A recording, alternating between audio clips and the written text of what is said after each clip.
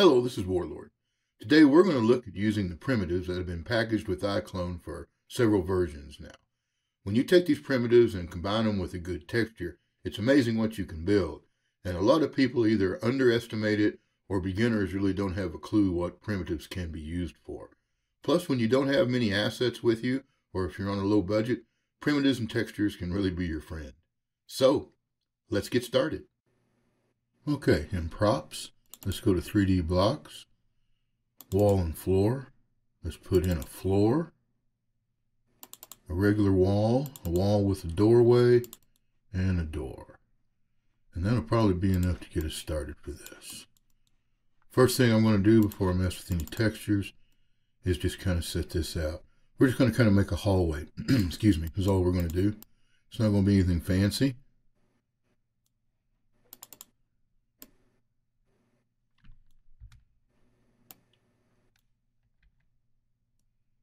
So what I'm going to do is just kind of move things into place here a little bit.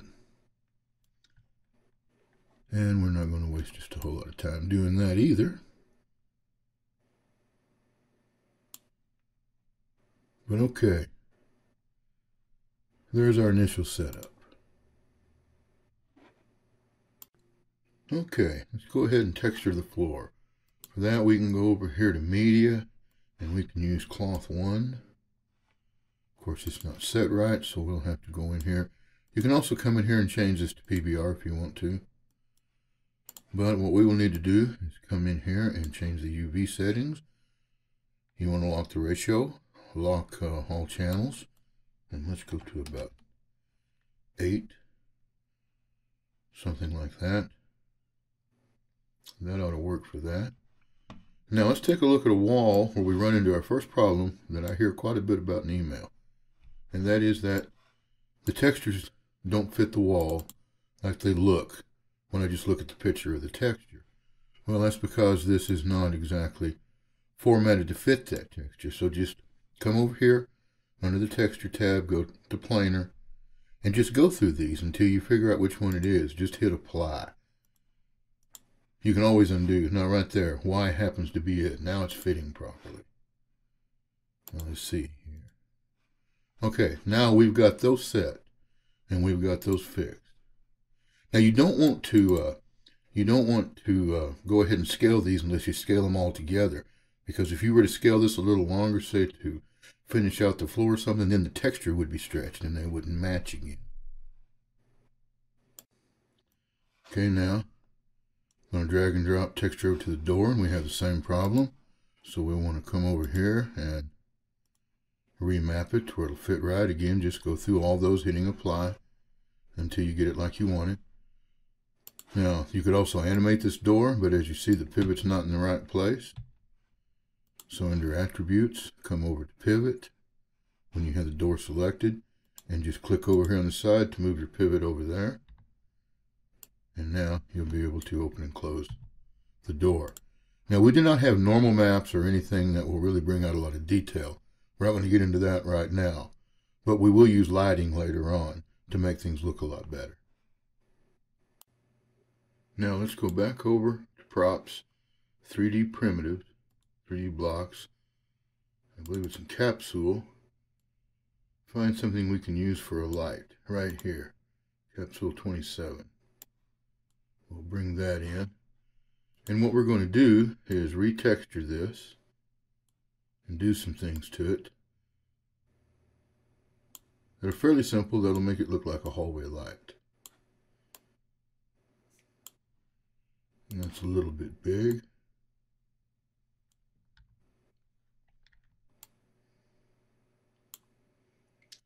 Okay, so what we want to do next is come into texture. And then let's go ahead and let's open up this texture in our favorite texture editor. And while we're at it, let's go grab our UV reference. This is how we know where to texture. Now what we just opened, the blue one, we want to close it because we're fixing to make one to save over this.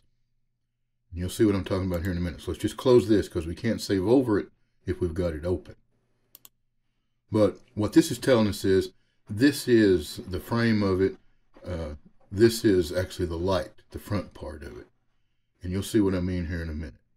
So what I'm going to do is I'm going to make this white.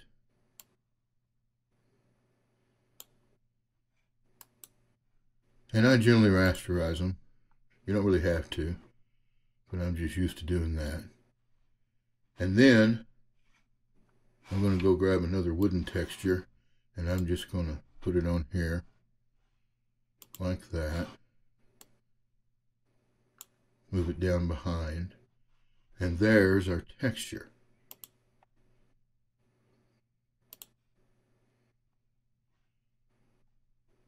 Now I'm not going to want to put this, or I'm sorry, I am. I'm going to want to save this over, not this, over the texture we just opened. This is where I did one earlier while I was testing it.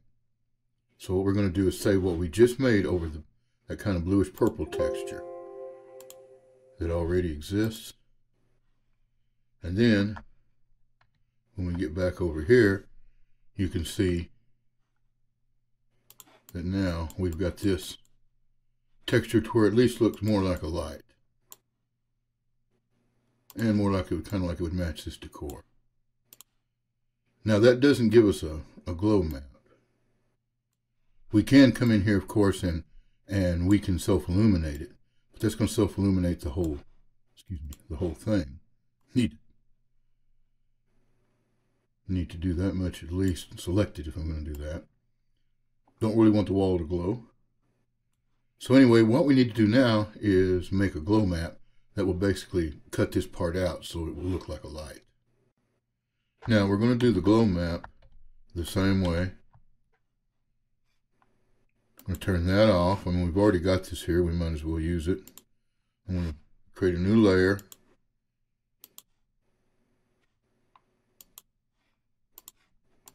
So I can dump black in there. And then File, Save As. Save this as a JPG. And what I'm going to do here is save this over here to another folder where I've been working on this. And here you can see I've already done it once. I'm just going to call it Glow Map.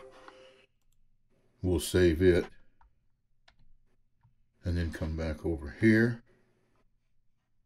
And now, let me go get that map.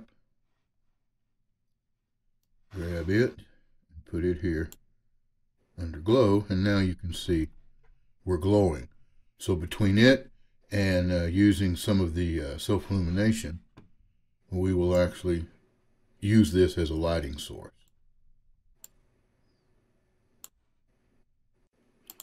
Okay, now let's take a look at lighting this thing.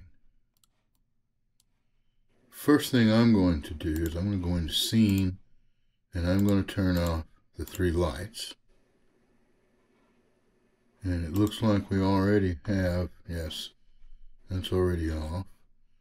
Reason I'm doing this is so I can go in and basically light it from scratch and see how it's going to work. Turn on global illumination. Set up our GI range. And this light, I don't know if I set it or not. Oops, let's get over on the right place. No, we won't set it. There we go, where it's starting to light things up. And of course, our bounce shrink will make a difference.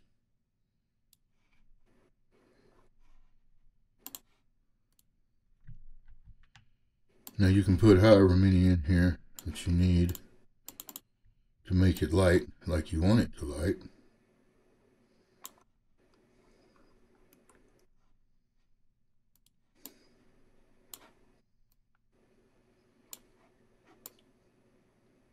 Okay, and there is just some basic lighting.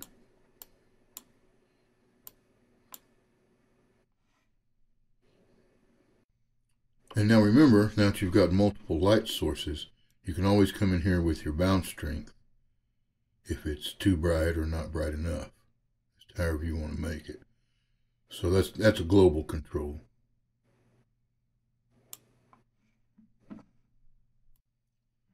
So throw you in a couple of characters, some motions, a little FX, and you got a real simple, quick scene. Hope this helps.